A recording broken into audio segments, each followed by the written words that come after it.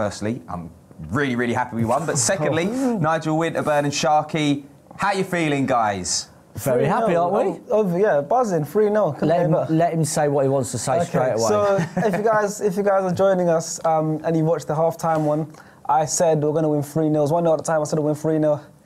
Yeah, but you weren't the only one in the room that said 3-0. You're just claiming because you said it. I was the only one who said it on camera. It's all right. So he just wants to take the glory. There's no footage of you guys saying it. He does. That's my prediction. Nigel, you're very kind because actually I said 3-0 before the game started, but I wasn't going to say anything. But I said it on camera. So I'll just let you two battle that out. The proof's on camera. So. But all in all, happy with the performance, Nigel? Yeah, as I said, first half, first 20 minutes, I thought we were outstanding. And then second half, actually Qarabag came out, they had a couple of opportunities and we caught them on the counter-attack, which we thought we would do. Mm-hmm. And from 2-0 you can control the game a lot better, and it's exactly what Arsenal did. I like the fact that we went on to get the third goal, but you know what my mentality's like. Don't concede at any stage because it just breeds confidence to keep going forward. So, perfect result, 3-0. Yeah, and Nigel was actually saying, better not concede. It's like he's still playing. I'm telling you, he's saying it in here to us. It was a goal made in the Arsenal Academy, actually, Emil Smith-Rowe. Iwobi got the assist. We could see it here. Matthias says that's a very composed finish by Smith-Rowe for his first Arsenal goal. Great work by Iwobi to set it up. A goal made in the Arsenal Academy. Hello to Orba14 as well. He says that Youth Academy link up, Iwobi to Smith-Rowe, and then 2 fire emojis. Lots of people excited about Smith-Rowe. We touched on it at half-time, actually. You know, we were like, oh, it'd be nice for him to get his goal, blah, blah, blah. And then he got it, Sharky. There's another thing I said, but this one unfortunately wasn't on camera. But I said, after the first half, I said, I think Smith-Rowe's going to score today. I said it, but that wasn't on camera, so there's no proof. But I'm really happy for him. He got his goal, his first goal for Arsenal, and hopefully that'll give him confidence. Like, he's been playing now, he's played all the competitions so far. He started in FA Cup and this game, and he also came on in the last Europa League game. So it'll give him some confidence now that he's got the goal. And this will make us all feel old in the room, won't it? Emil Smith-Rowe is the first 2000 onwards born player to score for Arsenal in a competitive match. I feel old. So don't ask me about that. I'm just sulking now. I feel old. I must ask you one thing though. He was born the year you left Arsenal. Thank you. That's why you look at it. But I could come back and say, if he's as successful as I was in the team I played in, then we're all going to be very happy. We'll be very happy. Yeah. Not a bad comeback. No, listen, it was good play by Arsenal, as we talked about. Counter-attack. Iwobi waited. Smith-Rowe outside. Once he gave it to Smith-Rowe, we said goal. Just good composure, and he's a young boy with some exciting talent, and one to just keep watching for the future. And it was Iwobi who got the assist. Lots of love out there for Alexandre Iwobi as well. Hello to All Things Football. He says Iwobi is blossoming under Emery. His confidence is on another level right now. He's got to start on Sunday. Hello to Luke, who says Alex Iwobi is looking like the sharp, classy player he looked like when he first came onto the scene. Great to see. The Iwobi loving. It's out there. Yeah, we were actually, Sharky and I were talking about that. I said, to me, when Iwobi first came into the team under Arsene Wenger, he was very direct, he committed at defenders, and then when he got established in the team, I think he played a little bit safe. He lost his way. He then got left out the team. Since Unai Emery's come back in, even when he's coming on as sub, Iwobi, and starting as well, he looks to be more positive. He's looking to commit defenders. That's what you want from your wide players and your creative midfield players. Yeah. Do we think, Sharky, that Iwobi is now, one of the tweets mentioned it there, Iwobi is pushing for a starting place on the weekend? Yeah, of course. I think he should start on Sunday against Fulham. I think it's just another good game from him. He hasn't had a bad game in a while. So I think he is pushing for that starting spot. And I think if he keeps playing like this, he does deserve... Like, if you play well, you deserve to be rewarded with a start. It doesn't matter who you are. So I do think he is pushing for that place, 100%. I mean, here's a debate. Who drops out for him to fit in, though? I mean, I mean, it could be anyone. I'm not the manager, but Iwobi definitely should be pushing, like knocking on that door, 100%. OK, well, we mentioned it several times in the pre-show and then the half-time show. There were changes in the formation, and it wasn't just us that noticed it. Hello to... It's Ito Kasab, I think.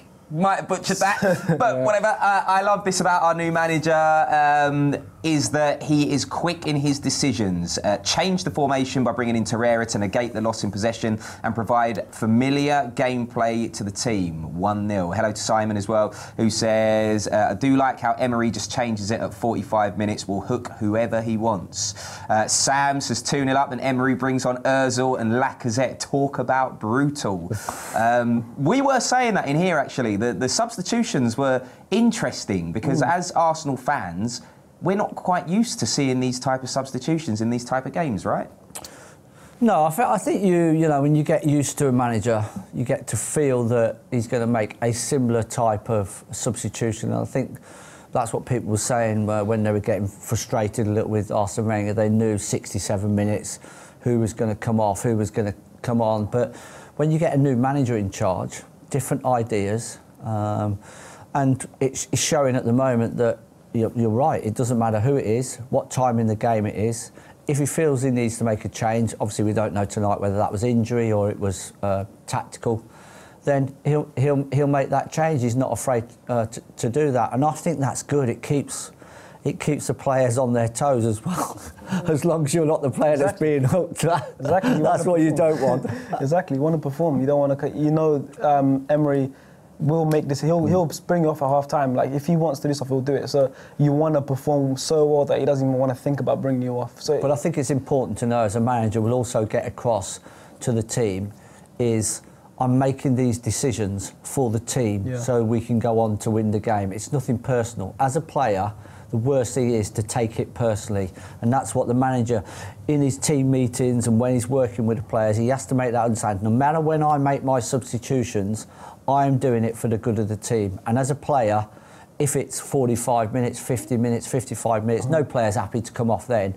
But you have to accept that and we'll move on back to the next game. Yeah, as long as we're winning. It also means that, you know, we spoke about this, I think it was off air, it all blends in, but we spoke about players getting rested and stuff like that. And you said when you were playing you didn't necessarily like a rest, but now we're seeing players who think they might be getting a rest coming on. You know, Ozil came on for 15 minutes, Lacazette came on. They weren't needed in the game, but they were still on. No, but there's difference. I'm talking about getting a rest when you're not even travelling with the squad.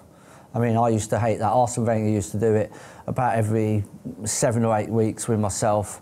You know, he would leave you out, and like you literally didn't want you travelling with the team. You stayed away from the game, even if it was a home game.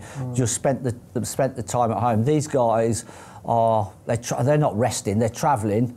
They're on the substitutes bench, and they could come on from minute 1 to minute 90. So it's not like getting a rest, because you are still preparing for a game. So, but it is fascinating to watch what Unai Emery does. And then also as well today, he changes the formation to start with, and we're all guessing. And I'd love to be there now and asking the questions after.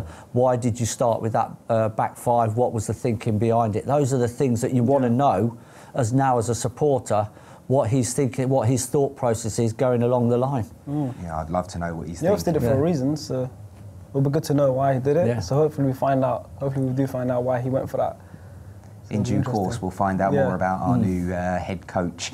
Right, Arsenal Nation Live on Sunday. Arsenal take on Fulham. We're going to be with you at 11:30 for that, so make sure you log on. The usual places: Arsenal Facebook, YouTube, and Arsenal.com. It's an early kickoff, so hopefully we'll see you then.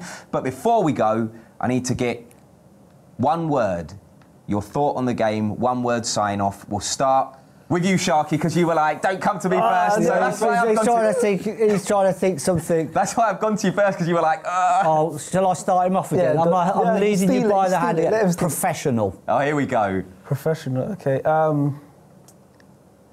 New.